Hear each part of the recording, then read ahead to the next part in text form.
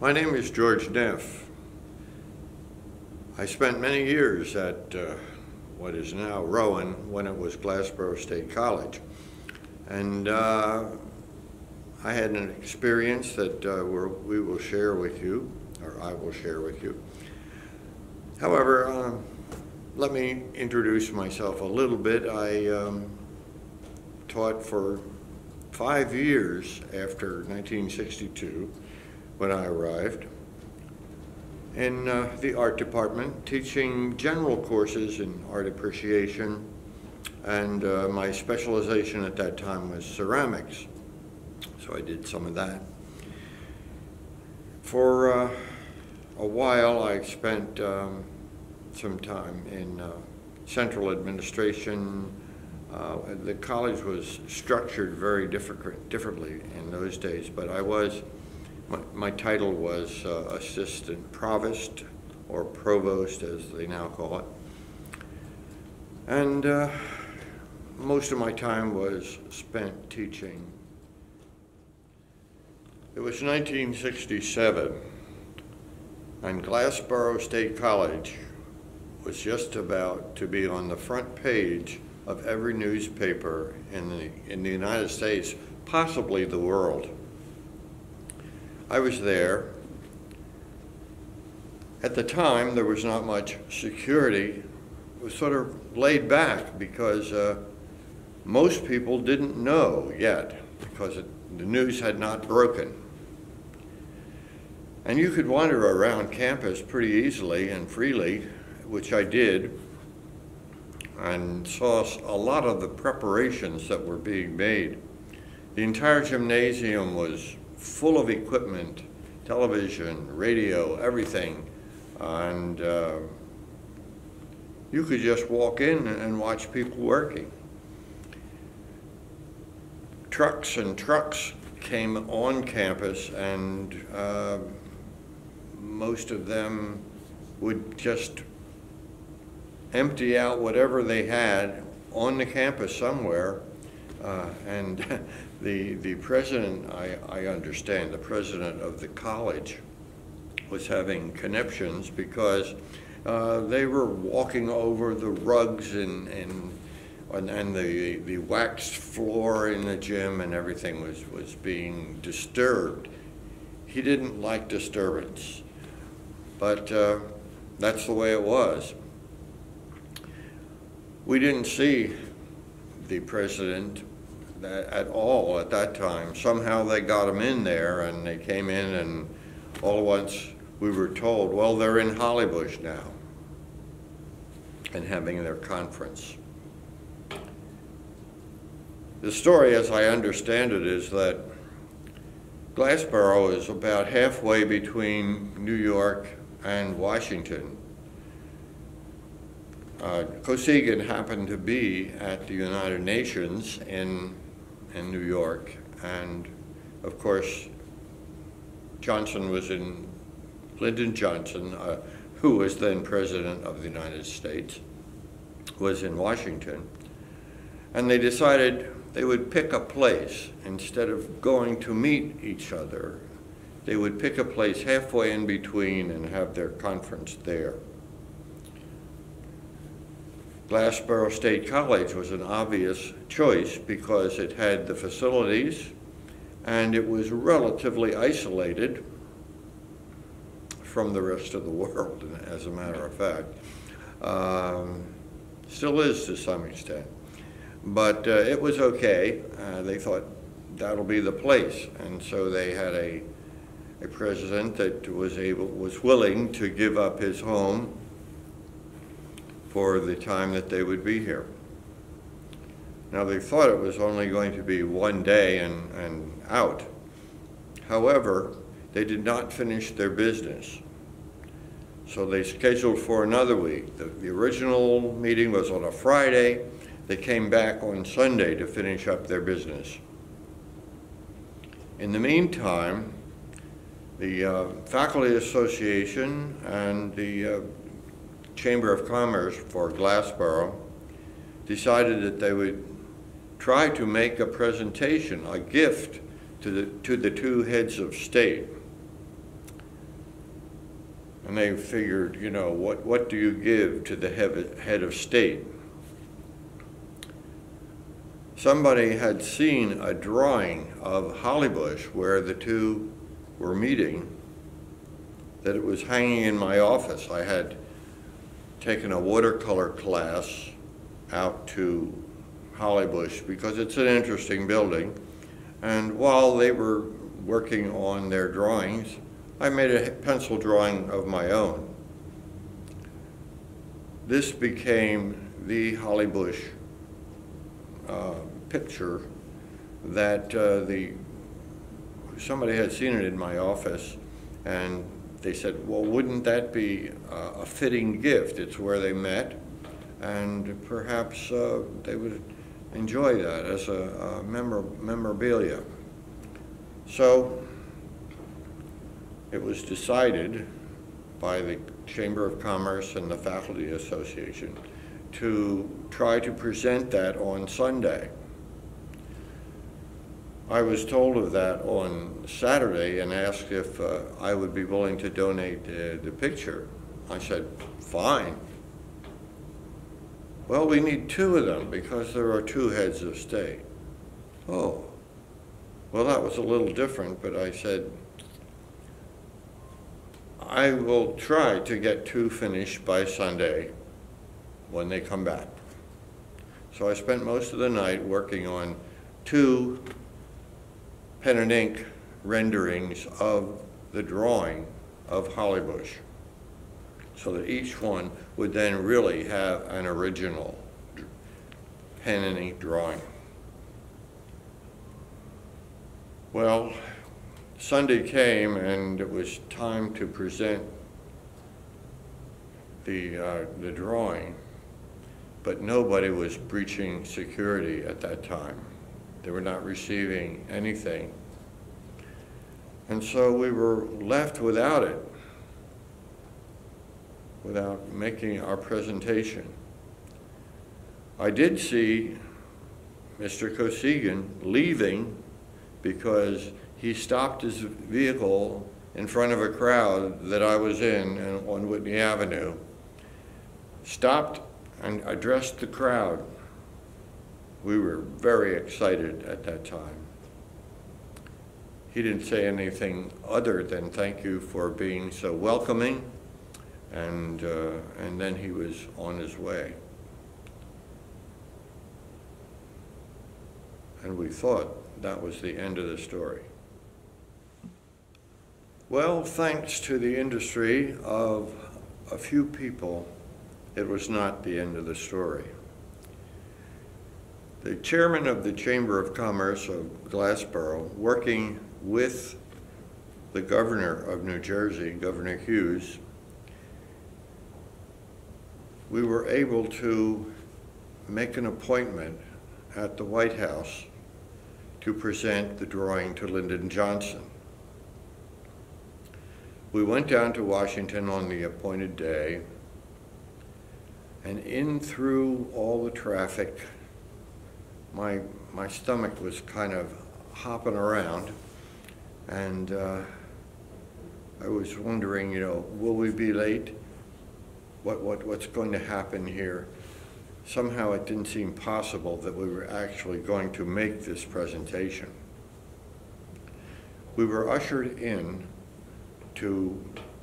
through a door in some place in the back of the White House that I don't know, I suppose it's a secret area, and it seemed to me that we were in a tunnel someplace, but I'm sure it was hallways. Got the group together that was going to make the presentation, which only included the governor of New Jersey, Governor Hughes, and the chairman of the Chamber of Commerce. And we walked through, it seemed like endless corridors. And then all at once, the door opened, and it was the Oval Office. And my first feeling was, no, this can't be happening. But there he was, the President of the United States sitting at a desk, a huge desk. And he got up and came forward and greeted us. We shook hands. We were introduced by someone who was there. I think he introduced the governor, just announced the governor, and the governor introduced me as the Hollybush artist. And we proceeded, after just a slight bit of chatter, just talk between I didn't say much, I was frozen solid, but the others were talking, and I noticed the governor making a couple statements for the press, and the chairman of the Chamber of Commerce was saying how the small businesses were for you, Mr. President. And I was still holding my painting, waiting for the nod. So I handed it to Lyndon Johnson. He thanked me, shook my hand, and that was it. We disappeared as fast as we appeared, I think, through another door, I think, but again through a lot of channels of strange, seemed to me strange people lurking around, but I'm sure it was in my head. And we went home. And that was the first 15 minutes of fame that I had. The next chapter of the epic has to do with the second drawing. As I told you before, I had spent all night putting together, creating two pen and ink duplicates of the original pencil drawing. One wound up on Lyndon Johnson's desk. The other one I still had. So we were interested in trying somehow, or I was interested in trying somehow to get that to the Soviet Union if we could mail it or whatever, so that he would actually get the drawing. As it turned out, we were not the only ones who were interested in following through on what had happened at the summit. McCall's magazine, which no longer exists, but at the time was a very popular women's magazine, decided that they would attempt to gather together a representative group from Glassboro, New Jersey, and send them to the Soviet Union as a return visit. So 10 women were selected from Glassboro. They were common people, he would say. They were ordinary people, nothing special about the group. They were small town America. So they were selected. I don't really know who did the selecting, but there were 10 of them, and they got to go to the Soviet Union. My wife happened to be one of the women who was selected. And I was interested in trying to deliver the second drawing to Premier Kosygin. And so I asked if it would be possible for me to go along for the ride. That seemed to be okay. The trip itself was paid for by McCall's magazine, but it involved an organization known as the Citizens Exchange Corps. And they're in the business, still in the business, of sending people to Russia and bringing Russian citizens over here. And as the title indicates, Citizens Exchange Corps, they tried to get ordinary people and find counterparts, they called them, counterparts to the Americans, and link them together on a trip, either to the Soviet Union or from the Soviet Union. It was a very exciting day, and in the lives of these women, and I have to admit mine also. When we left, when the bus was leaving, to take us to New York, to fly to the Soviet Union. Our arrival in the Soviet Union was very quiet.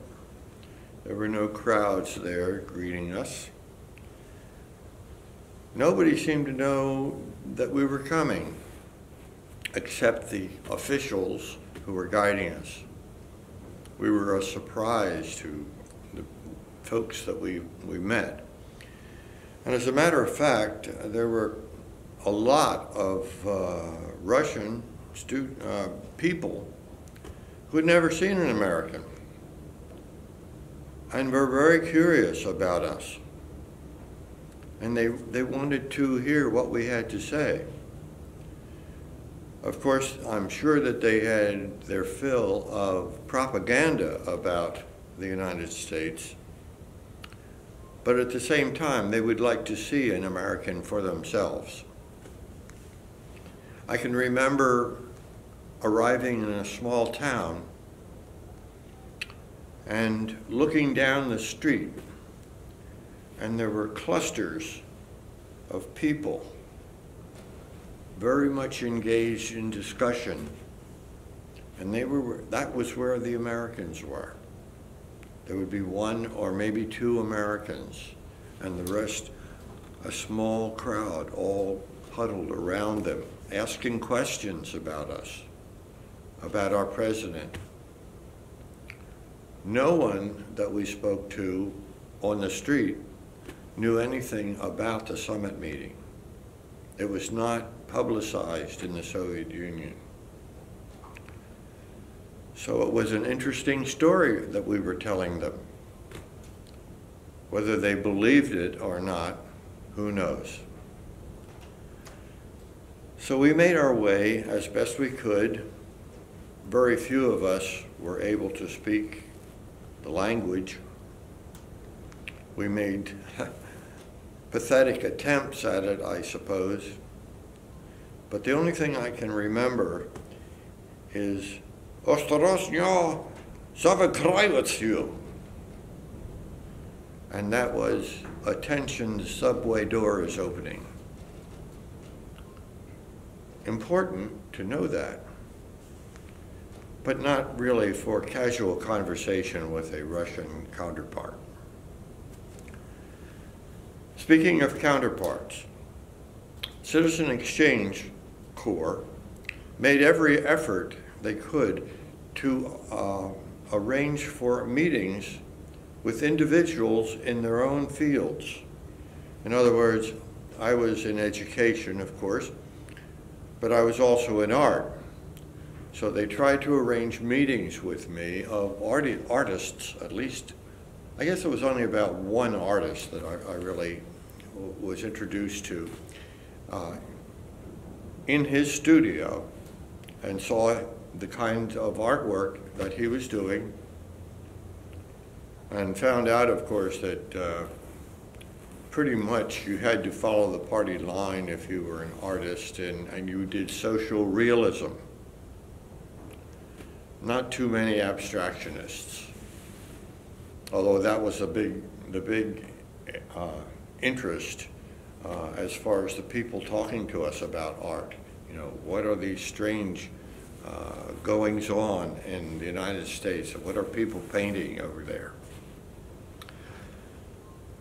But it was very interesting to speak to him, and actually I gave him one of the reproductions of the, I didn't tell you that, before I left. I photographed the Hollybush, one of the Hollybush ink drawings, and then had some reproductions made from that, which we took with us. And so I was able to hand out a lot of Hollybush pictures as tokens of remembrance. And that was great because it's quite a custom in that country. Understand that we're talking 50 years ago, but of exchanging small gifts of some sort. And invariably, if we would meet people, they would have something that they would give us.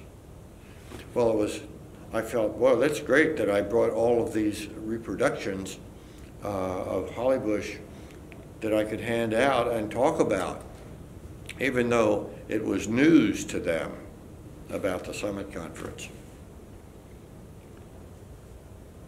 The artist actually gave me a small sketch, oil preparation for a larger oil mural that he was working on, a little oil sketch, which I was able to bring home. Kind of exciting. I also was able to meet with a puppeteer, or actually a team of puppeteers, because that was in addition to ceramics, I also, at the time, had just begun to get very serious about puppetry. And so I was able to meet with a puppet group. Again, very interesting to see the kinds of puppets that they used. And they were very interested. I did have some photographs of my own puppets, which I was able to show them. And of course, I gave them a Hollybush print. They didn't give me a puppet, though. So time went on, and not much mention was made of my ambition to find Kosygin and give him the original Hollybush drawing. Had not been forgotten by our tour director, though. They were working undercover to try to make the arrangement possible. And we were pretty far away from Moscow when word came by telegram that the meeting had been arranged. Well, we had to fly from where we were. The distances in the Soviet Union are just so vast that there's nothing that's nearby.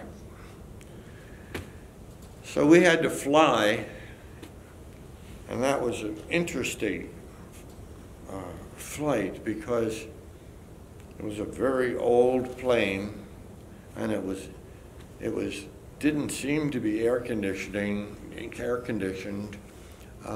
and a very bumpy ride we had in that plane. We did make it, though, and made the appointment with a member of the Council of Ministries. Now, Premier Kosygin was the chair of the Council of Ministries, and this is one of his ministers.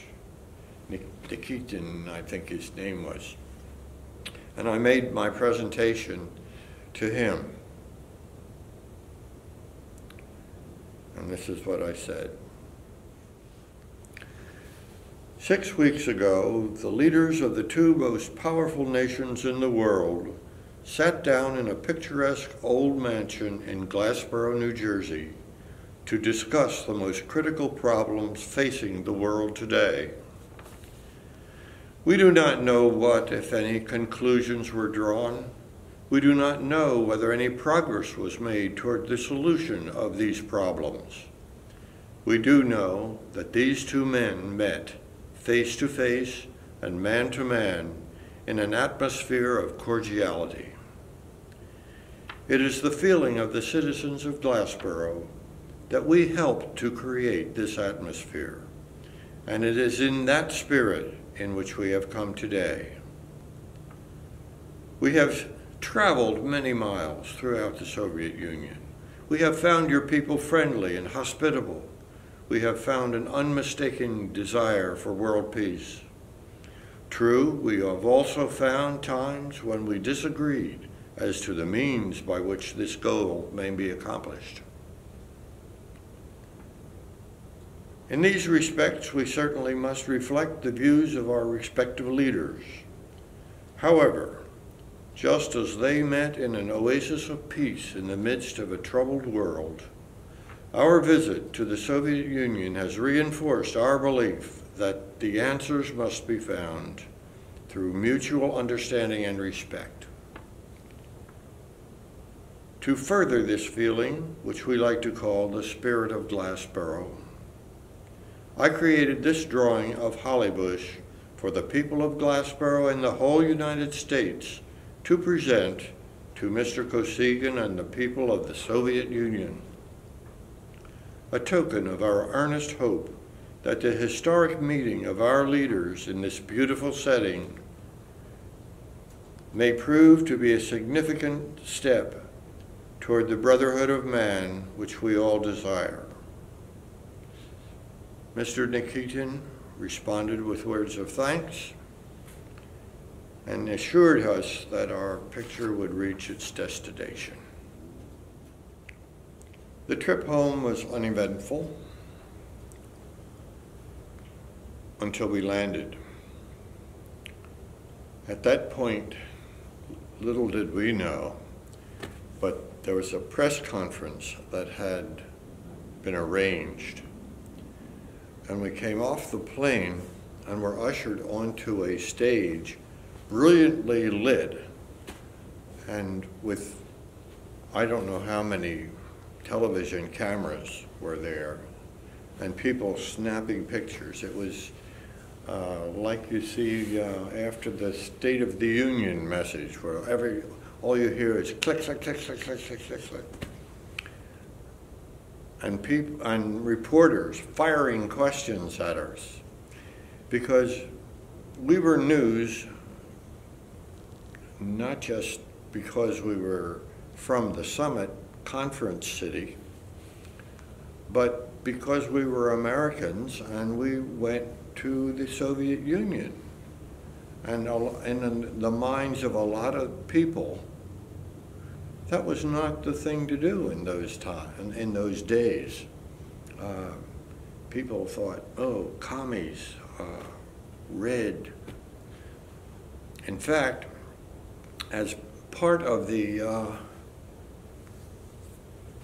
aftermath, I guess you would say, the Citizen Exchange Corps folks set up a meeting for me with a late night talk show host. I really didn't know what the show was all about, had never seen it myself. It was out of New York. I don't even know if we got it in Philadelphia or Glassboro. But anyway, I was on the stage there facing this guy who started firing questions at me. And then somebody in the audience got up and said, no, wait a minute, no, wait a minute.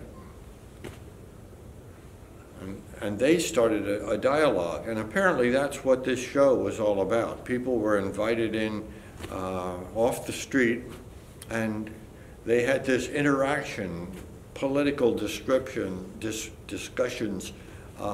with the host. I just sat there for the most part. and let the others. One of the Citizen Exchange Corps, I guess actually the president was there in the audience, and he was talking. And that is what they wanted to have happen. They didn't want me clued in on what was going to happen because they were afraid I would have refused to do the interview. But anyway, it was a little painful, but it was important too because it was publicity for the cause of peace, I think, because that's what we were all about. But I digress. After we got settled at home, I did a stint on the lecture circuit, I guess you would say. I put together a slideshow and gathered together some of the items that I had brought back from the Soviet Union, and also slides that I had taken, and made presentations really all over New Jersey and Pennsylvania, and even as far as New York, about the trip. And I felt pretty good about that because it didn't just end when we got back, but I was able to spread the word about something that I sincerely believed in. And I hope that maybe changed a few minds, who knows. But it was certainly a worthwhile experience, talking to people about what we did in the Soviet Union, what the Soviet people were like. It was interesting, but I can recall talking to a group of elementary, well, actually junior high students who were in school, one of the schools that we visited, and I did a sketch of one of them and gave it to him. And he promptly asked me for my pencil and another piece of paper, and he drew my picture and gave it to me, which I still have. That, I think, is kind of the essence of what we were doing. That was the whole idea of the exchange.